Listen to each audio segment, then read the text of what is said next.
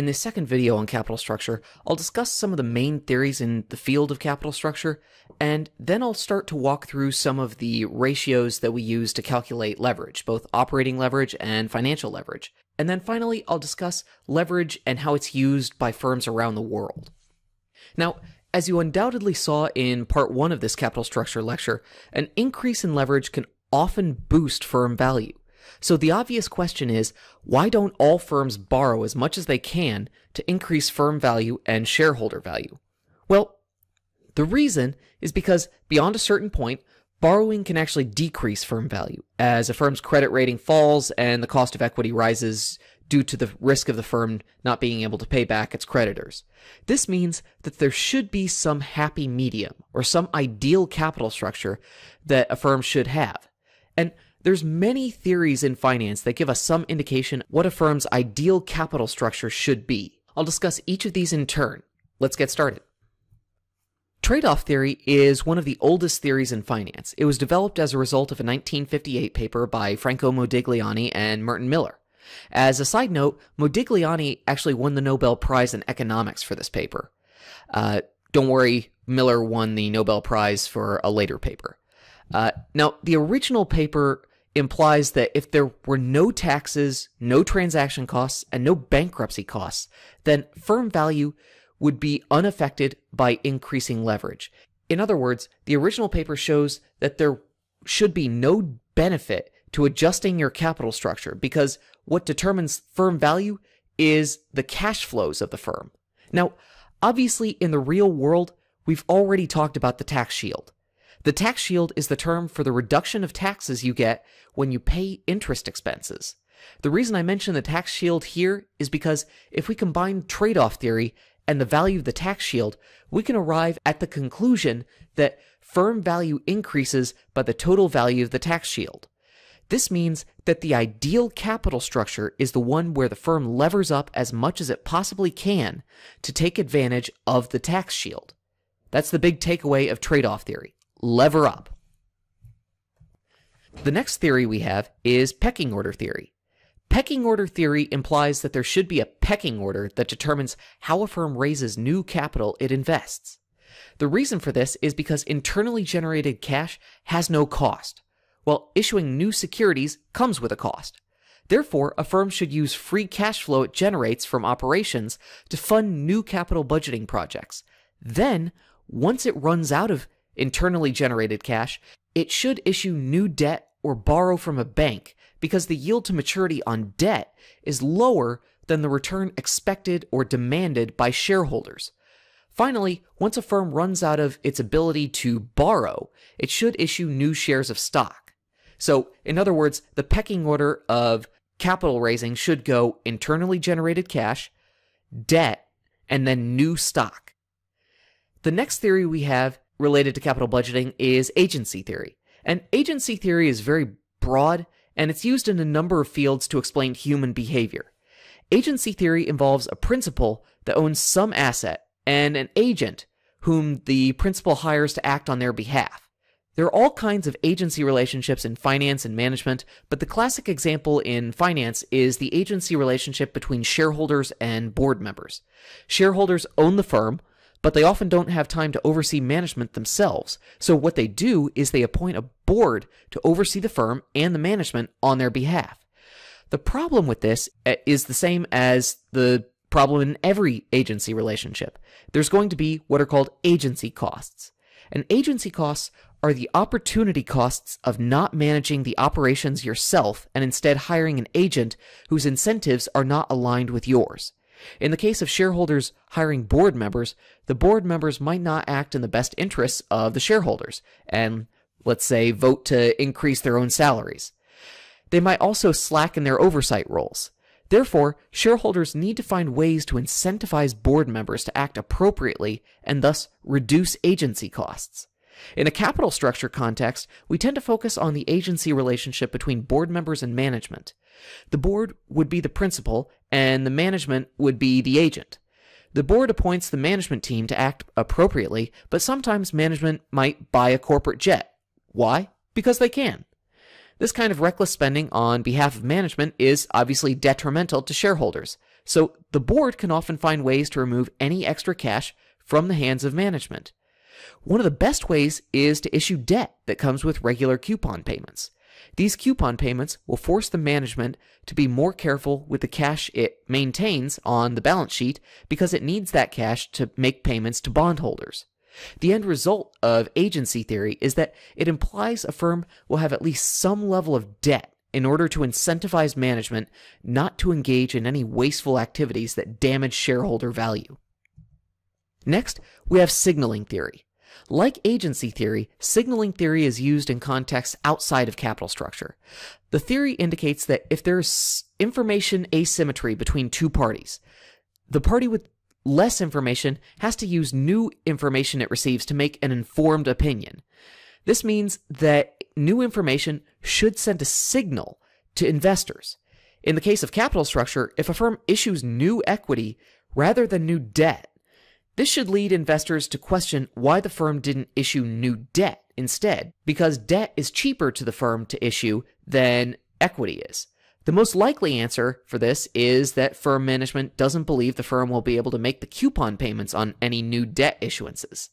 Investors should take an issuance of equity as a negative signal, and typically we would expect that the share price of the firm would fall anytime the firm announces that it's going to issue new equity.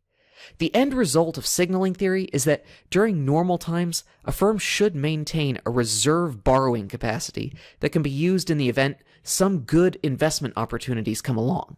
This suggests that firms will not borrow as much as they otherwise could. The final theory that I have for us in this lecture is market timing. And market timing suggests management will borrow when it's better to borrow and issue new stock when it's better to issue new stock. This means that firms will issue new debt when interest rates are low and issue new equity when interest rates are high or market liquidity is low. This theory implies that the ideal capital structure for a firm will change based on market conditions. Now, there's at least some empirical evidence to support this theory, as well as all of the other theories I just mentioned. Financial economists are still examining the factors that determine a firm's capital structure today, and there's no one theory that has more evidence to support it than any of the others I just mentioned. Now, let's switch gears and talk about the degree of leverage firms have. Leverage occurs when a firm has fixed costs associated either with its sales and production operations or the type of financing it uses. There are two broad types of leverage: operating leverage and financial leverage. We have measures of each, and we can also measure total leverage. Let's start with the degree of operating leverage. The degree of operating leverage is the percentage change in operating income, or EBIT as it's sometimes known, associated with a given percentage change in sales. Our formula here indicates that a percentage change in net operating income divided by a percentage change in sales will give us our degree of operating leverage calculation. If we wanted to rearrange that, what we could say is that the change in the value of the EBIT divided by the original value of the EBIT, all divided by the change in the value of sales divided by the original value of sales, will give us our degree of operating leverage. The degree of operating leverage indicates the percentage change in EBIT that results for a percentage change in sales. For example, a DOL of 2.5 would indicate that if there was a 1% change in sales, we would expect a 2.5% change in EBIT. Now, some of these numbers in this formula are not easily calculable unless we either have one of two things. Either we have historical financial statements that we can compare through time, or if we can forecast EBIT and sales, then we can calculate the degree of operating leverage. Now, there are other formulas that we can use here to calculate DOL, but let's take a look at an example where we actually use this formula, and then we'll move on to some of those other formulas. All right, so in this example, the CFO of Tesla expects this year's sales to be 2.5 million. EBIT is expected to be 1 million, and the CFO knows that if sales actually turn out to be 2.3 million, Tesla's EBIT will be 880,000. What is Tesla's DOL? So here, this is a case where we could use the formula I just gave you. And we know our current year's sales of 2.5 million. We know our future sales of 2.3 million. We know our current EBIT of 1 million, and we know how EBIT will change if sales increase. So all we're going to do is we're going to use this first part of the formula. I swapped the original part here. I swapped these two parts. But basically what we're going to do is calculate first the change in the EBIT from present to future, divide by the present EBIT, and then divide all of that by the change in sales from present to future, and divide by present sales or current sales. And so what we get is something that looks like this. We take 880,000 for the future EBIT minus the current, subtract the current EBIT, and divide all of that by the current EBIT. We divide that entire number by the future sales minus the current sales of 2.5 million and divide by 2.5 million, and that gives us a DOL of 1.5. Now, here are two other formulas for calculating the degree of operating leverage. This first formula involves looking at a little more microeconomic information. So if we know, let's say, the quantity of goods that a firm is producing, and we know the price per unit and the variable and fixed costs of those goods, what we can actually do is we can calculate the degree of operating leverage by taking the quantity multiplied by the price minus the variable cost of each unit and dividing that by quantity of units produced multiplied by price minus variable costs, and then subtract this entire portion by the fixed costs. And that's going to give us our degree of operating leverage. At the same time, we can also, if we wanted to rearrange this formula, what we could do is take the initial sales in dollar terms and divide by the total variable costs in terms of dollars, and divide that by sales minus variable costs minus fixed costs, and that'll give us our degree of operating leverage. There's also a formula out there for degree of operating leverage where all we do is just take our gross profit and divide by our EBIT, and that'll give us our DOL.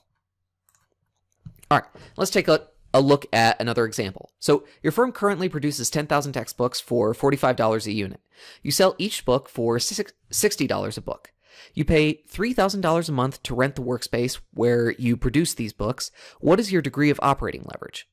Well, here we know our inputs. We know that the cost to produce a book is $45, so that's our V in this equation, or this problem. We know our price that we're selling each book for is $60. We know that our fixed costs are $3,000 because that's what we're renting and we have to pay that regardless. And finally, we know that we produce 10,000 books and we'll assume that we sell all of those books. So our DOL is just going to be calculated by plugging all of these variables into the formula, and we get something like this. 10,000 multiplied by our difference, basically our unit margin, and then we divide all of that by our quantity times our margin that we earn on each book, and subtract out the fixed cost of 3,000. And that gives us our DOL of 1.25. The next measure of leverage we have is the degree of financial leverage. The degree of financial leverage is the percentage change in earnings per share, or EPS, associated with a given percentage change in earnings before interest and taxes, aka EBIT. All right, so in this formula, all we have to do is calculate the percentage change in EPS, and then divide that by the percentage change in EBIT. Or if we want to view it a different way, we can just take the change in EPS from one period to another and divide that dollar value change in EPS by the old EPS, and then divide all of that by the change in EBIT divided by original EBIT. Now we can also rearrange this formula to get EBIT divided by EBIT minus I, and I is going to be the interest expense in a given period. So both of these formulas, or really all three of these formulas, are going to give us our degree of financial leverage. Let's take a look at an example. All right, so Ford's forecasted EBIT is $750,000. This year, Ford will pay $250,000 in interest on its debt and $320,000 in dividends to its common shareholders. If its marginal tax rate is 40%, what is Ford's DFL? Now, hint, hint, we won't need some of this information. All right, so we know our EBIT of $750,000, and we know our interest expense of $250,000. That's our I from that previous equation. All we have to do to get our degree of financial leverage is just take EBIT divided by the quantity of EBIT minus interest. And thus we get 750,000 divided by 750,000 minus 250,000, or to put it another way, 1.5. Now, what this tells us is that if there is a 1% change in EBIT, we would expect a 1.5% change in earnings per share. The final measure of leverage we have is the degree of total leverage. This metric measures the percentage change in EPS that results from a given percentage change in sales. The degree of total leverage, or DTL, shows the effects of both operating leverage and financial leverage. We measure the DTL by one of two ways. We can either just take the formula for the degree of operating leverage and multiply it by the components of the degree of financial leverage. So say, for example, we have gross profit divided by EBIT and multiply that by EBIT divided by EBIT minus interest expense. Or we could do something that's a little easier and just multiply our degree of operating leverage by our degree of financial leverage. Let's take a look at an example. So Sony expects this year's sales to be $560,000. Their variable operating costs are 75% of sales, and fixed operating costs are $90,000. Sony pays interest on its debt equal to $30,000 a year, and its marginal tax rate is 35%. What is the firm's degree of total leverage? All right, so there's really a couple of different ways to do this, but the easiest way is to break this down into 3 steps. First, we'll solve for the degree of operating leverage. Then we'll solve for the degree of financial leverage. And then finally, I'll multiply the DOL by the DFL, and we'll get our DTL, which is what we're after here. Now, I guess I could do this on a financial calculator, but sometimes it's just easier to see what I'm doing by me doing it in Excel. So what I'm going to do is I'm going to flip over to Excel and work this problem. All right, so here we go. So here's our problem, and just to make things easier for you, I listed all of the formulas that we might need over here on the left-hand side. And what we're going to do is we're going to get the DOL, then the DFL, then the DTL. All right, so in this first part, step 1, we'll get our DOL. And to do this, we're going to use the one part of the DOL formula that we haven't used yet. We're going to use this part that says our total year's sales minus our variable operating costs, that quantity, divided by total sales minus variable operating costs minus fixed costs will give us our DOL. So in this case, we'll have our year's sales of $560,000 minus, well, we know that operating costs are 75% of sales. So what we can do is take 560,000 and multiply that by 0.75, and that'll give us our total variable costs. And I'll close my parentheses, and that'll give us our numerator for this formula. Next, I'm going to divide by, again, our sales minus total variable costs minus fixed costs. So 560,000 minus that 560,000 times 0.75, and then minus our fixed costs. And our fixed operating costs are given here as 90,000. So 90,000. And close parentheses, and there we go. Our degree of operating leverage is 2.8. Next, let's get our degree of financial leverage. And so just like DOL, I have a couple of formulas I can use, and really depending on what information you have, the way you calculate it is going to be slightly different. But I know that we have our interest expense, and I know that we also have our EBIT. Our EBIT is just going to be our sales minus all of our costs. So here it'd be essentially the denominator of our original DOL formula. It's just total sales minus variable costs minus fixed costs.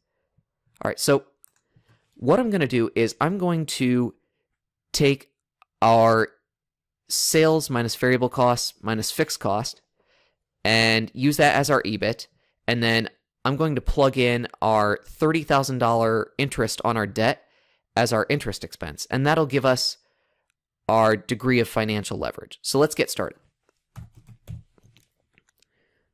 So here we have 560,000 minus 560 times 0.75 minus $90,000 in fixed costs.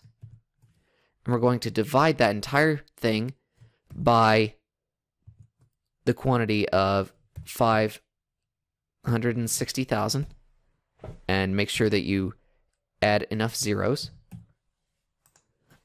minus quantity of 560,000 times 0.75 and subtract out $90,000. Close your parentheses and then subtract out your interest expense, which is 30,000. And that'll get us there. And so our degree of financial leverage is 2.5. So that's it. Now we can use this last formula to calculate our degree of total leverage. And when I do that, aka when I take 2.8 times 2.5, I get a degree of total leverage of 7. And we're done. So what this answer of 7 tells us is if there's a 1% change in total sales, we can expect a 7% change in earnings per share. The higher that number is, potentially the better, but it does indicate that this firm is more risky than competitors that, let's say, have a degree of total leverage of, let's say, 4. All right, so now I'm going to flip back over to our lecture. Now that we've discussed how to measure leverage and how capital structure affects earnings per share, it's time to introduce our last formula. Now, throughout both parts of this lecture, I've mentioned that as firms use more financial leverage, they become less likely to be able to cover the costs of that leverage. There is a specific ratio that allows us to determine how many times over a firm can cover its interest expenses on its debt. That ratio is called the times interest earned, or TIE ratio. We simply take the EBIT of our firm and divide it by the interest expenses of that firm. And obviously I have that formula right here. Now, obviously we don't want a TIE ratio that's too low. Usually this means a TIE ratio below about 4. However, a TIE ratio of 15 to 20 indicates that our firm could issue new debt and lever up, and thus increase its earnings per share. Therefore, there's actually kind of a happy medium that we like to see, and that happy medium is usually TIE ratios between about 7 to 12. Now, the final topic I'll discuss is the use of financial leverage overseas. The amount of financial leverage around the world varies dramatically. In countries like Japan, Italy, and Germany, the average debt to total assets ratio is usually between 65% to 80%, while in the US, that number is typically between 45% and 60%, depending on the time period. Researchers have spent decades analyzing why there's such a large disparity in the amount of leverage across countries. And there are a couple of possibilities, like differences in the tax rates, differences in the value of the tax shield, the differences in creditor or shareholder rights, for example. However, some of these hypotheses really don't hold up. For example, we know that although there is no capital gains tax in some countries where firms are heavily indebted, those firms are not incentivized to issue more equity, which would be obviously beneficial to shareholders thanks to a larger after-tax return on their investment. There are other theories out there to explain the difference in the use of debt around the world. For example, in some countries, creditors are more likely to issue bank loans than buy corporate bonds issued by a firm. In Germany, for example, it's common for a bank to lend money directly to a firm via a revolving bank loan, otherwise known as a revolver, and then also take an equity stake in the firm to ensure the management of the firm is not acting in an inappropriate manner. In other words, the bank takes an equity stake to try and reduce the agency costs of issuing debt to that firm. The bank has more leverage to fire the CEO if it takes an equity stake as well as a debt stake in the firm, and it can also play a larger role in the bankruptcy process should bankruptcy occur. All right, so let's summarize what we just covered. We introduced many of the popular theories that predict capital structure, like agency theory, market timing, and signaling theory, and there's at least some evidence for each of these theories in the real world, which suggests that there are many explanations for the amount of leverage that firms use. And firms are not basing their leverage decision all on the same factor. Next, I introduced the formulas for DOL, DFL, and DTL, and I showed you why they're important. I also introduced the tie ratio, which allows us to determine the number of times our firm can cover interest expenses using EBIT. Finally, I discussed leverage around the world and the fact that variations in leverage across countries is likely due to differences in the relationship between lenders and borrowers. So that's it. If you have any questions, please feel free to email me or call me, and I look forward to hearing from you.